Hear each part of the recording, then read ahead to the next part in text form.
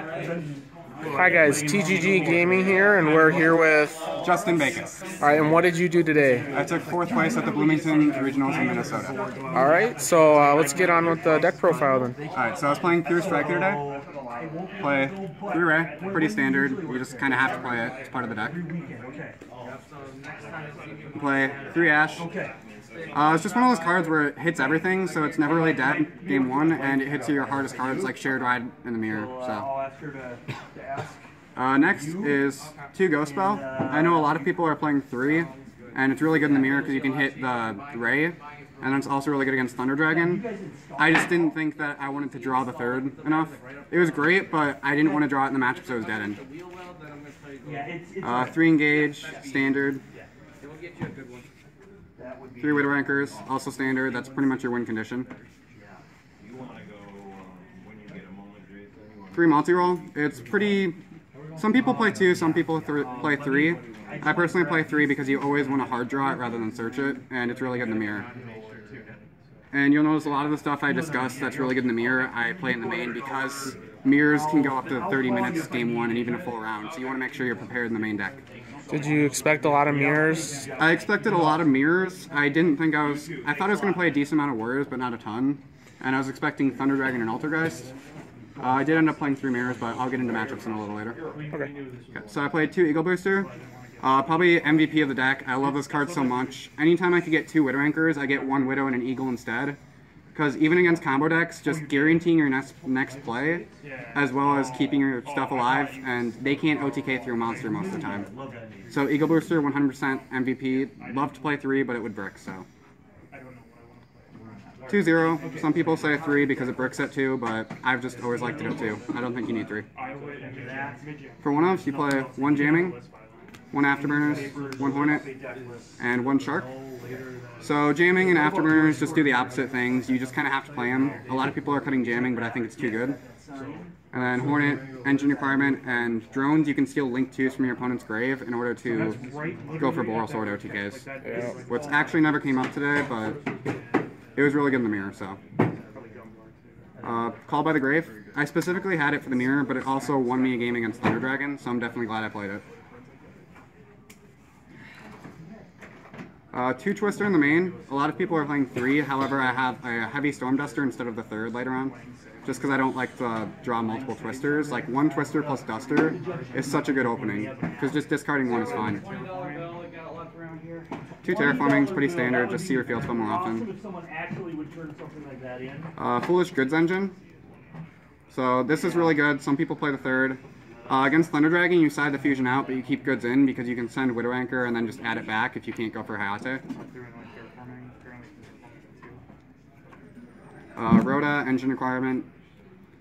Upstart, I hate this card, but it's a free spell engrave, so you kind of have to play it. Would you play 3 if it's at 3? No. 2 Impermanents. It did come up against Cyber Dragons, where I negated a limiter removal in the same column because he didn't play around it. And it never came up in testing, but I'm really glad I played it because it came up multiple rounds. And then there's the 1 Duster, so it's 40 card main. Alright, so let's get on with whatever. Alright, so go whatever you extra want next. to do. Alright. So we have 3 Kagari, 3 Shizuku, and 3 Hayate. So it's becoming pretty standard to play 3 of each, you just kind of have to. Some people say don't play the 3rd Hayate. Again, 3rd Hayate never came up in testing, but it did come up 2 different rounds at the regional, so I'm glad I played it. Nightmare Phoenix, I almost wish I was playing 2. I normal the Bell to out Secret Village against Altergeist, and straight up won me the game. Trithbania, never made it, but it's there for burn and if you're in main phase, or just it's just there to hit back row. It's nice. Bomber, never made it. It's mostly for warrior decks. Didn't play it at all today, so I just got really lucky with that. Oral Sword came up almost every game in testing. Never came up at the regional, but I'm glad I played it. Ningirsu, so this was supposed to be a triple burst dragon, but I couldn't find one before the event. But I did make it twice, so it definitely came in clutch. And then there's just the 1 Clara. It was just kind of a filler spot because I didn't really know what else to play because I just switched from the Skyblaster version. But I never had it come up against Altergeist to out Village, but it's there if it does. Okay, and then we'll get into the side. So we have 3 Dino Wrestler Pancratops. So against decks like Thunder Dragon that can side in IOs and stuff, but don't run a lot of back row, you just side out the 2 Twisters and the Heavy Storm Duster. So it's just a free side out that's always open. And then also in the mirror, it's just so good because you can attack over something and then you can tribute it to pop the multi-roll on either player's turn. So 2 Ogre, this is mostly for Rogue, and then I also had a little bit of respect for the Warrior deck just because I didn't feel 7 hand traps was enough for a deck that can gumball you for 6 pretty much. Right. Free Shared Ride, changed it last minute last night. Hate the card, but you can't deny the fact that it ends turns and gives you multiple draws against the mirror, so that did win me 1 game also. Alright, so we have the 3rd Twister. Just extra back row destruction. Gotta get rid of all the floodgates. Alright, so this is when the spicy tech comes in. We have Zombie World, which is really good against Thunder Dragons because they can't tribute to summon Colossus. They have to use Fusion. And then also against Draco, a lot of people wouldn't think about it, but as long as you keep Diagram off the field, they actually can't tribute summon except for zombies. So if you keep Diagram off the field, they have no way to pop it, and they can't summon at all. Very cool. Also playing the Terraformings. Yep, Terraformings make your 1-ofs or 12 to 3-of, so it's really nice. 3 summon limits. So this is mostly for Thunder Dragons and just random rogue decks that would kaiju you. So what does this card do?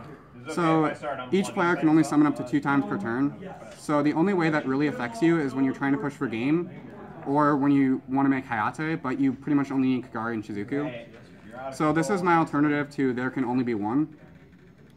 I had a Thunder Dragon player where he instant fusioned, activated a Thunder Monster effect, and then he instant fusioned for 1000 Eyes Restrict, actually. He made Link Kuriboh, I flipped this, and he passed.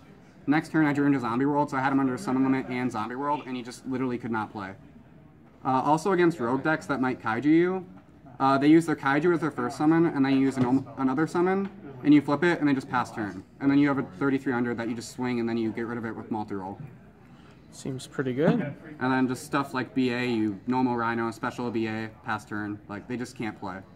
And then you just have the 2 left Dusters just because extra back row destruction. And you always want traps. I almost played a trap trick just to get an extra trap so I could out the field spell and Altergeist. Because Village is a problem, but I definitely have all my bases covered, so I'm not worried. Okay, so I don't know, did you want to talk maybe about the matchups, but it sounded kind of like you covered that pretty well.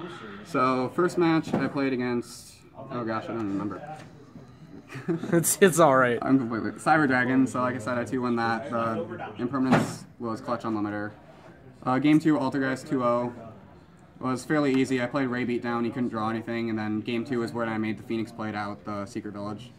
Game 3, I played against a really cool zombie deck, and I just kept Zombie World off the field because he was playing the control version, and just didn't really have a problem with it. Game 4, I believe, was Thunder Dragons. That was a really hard matchup. I won 2-1, but going into time, just being able to Ray attack directly, tribute.